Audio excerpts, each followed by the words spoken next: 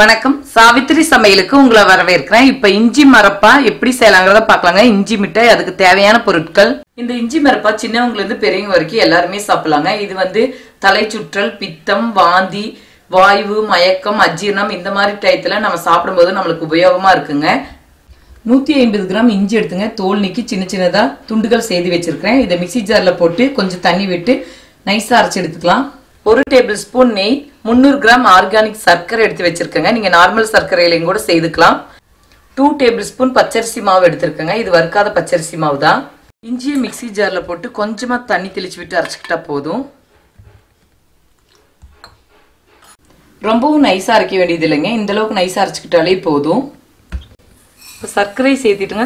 இது மூழ்கிற அளவுக்கு தண்ணி விட்டுக்கிட்டா போதும். அரை கம்பி பதம் பக்கம் வரட்டும். ஒரு ட்ரேல நான் நெய் தடவி இருக்கேங்க. மீடியம் ஃப்ளேம்ல வச்சுக்கணும். நல்லா சர்க்கரை கரைஞ்சு ஒரு அரை கம்பி பதம், அதாவது பிசுக்கு பதம் வந்தாலே போதும். இப்ப சர்க்கரை நல்லா கரைஞ்சிருச்சுங்க. பிசுக்கு பதம் வந்துருச்சு. இப்ப இஞ்சி அரைச்ச விழுத சேர்த்திக்கலாம். நல்லா கலந்து விட்டுக்கலாம்.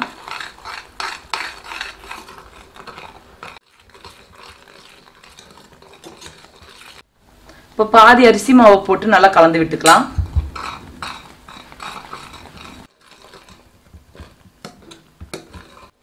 இப்போ அடுத்த பாதி எடுத்து வச்சிருக்கிற அரிசி மாவை நல்லா கலந்து விட்டுக்கலாம்.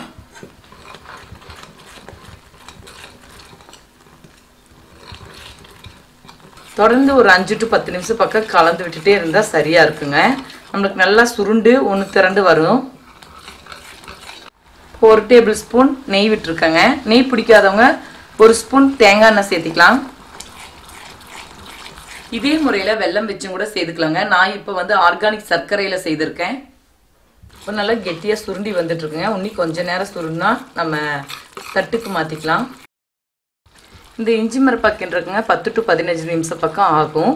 இந்த மாதிரி நல்லா நுரக்கட்டி பொங்கி சுருண்டி வரணும். சைட்லலாம் நல்லா நுரக்கட்டி பொங்கி வருது பாருங்க. இந்த மாதிரி பொங்கி வரும்போது நம்ம தட்டுக்கு மாற்றிக்கலாம்.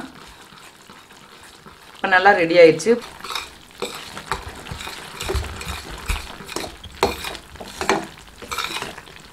இந்த மாதிரி நல்லா நுரக்கட்டி பொங்கி வரணும். இப்போ தட்டுக்கு மாற்றும் போது சரியா இருக்கும். Stove off செய்துட்டேன்.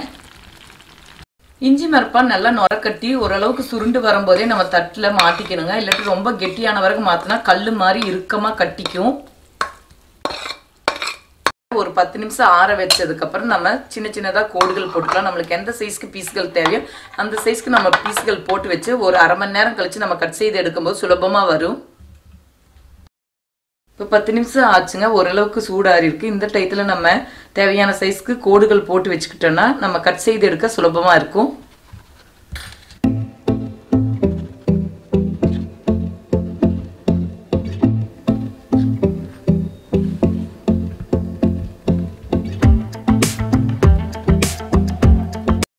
இஞ்சி மரப்பாக்கு கோடு போட்டு வச்சு இப்போ 30 நிமிஷம் பக்கம் ஆச்சுங்க. நல்லா சூடாரிச்சு சின்ன சின்ன துண்டுகளா கட் செய்து வச்சதை எடுத்து வேற ஒரு தட்டுக்கு மாற்றி வச்சுக்கலாம். ஃபர்ஸ்ட் ஒரு துண்டு நம்ம நல்லபடியா கட் செய்து எடுத்துக்கிட்டாலே மற்ற துண்டுகள் எல்லாம் சுலபமா வந்துருங்க.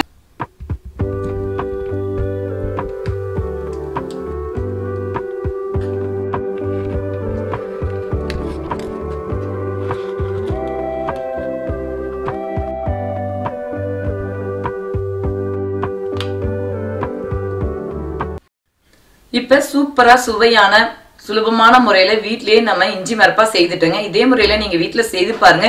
இந்த வீடியோ பிடிச்சிருந்தா லைக் பண்ணுங்க, ஷேர் பண்ணுங்க, சப்ஸ்கிரைப் பண்ணுங்க, கமெண்ட்ஸ் பண்ணுங்க. மேலும் பல சமையல் குறிப்புகளுடன் சந்திக்கிறேன்.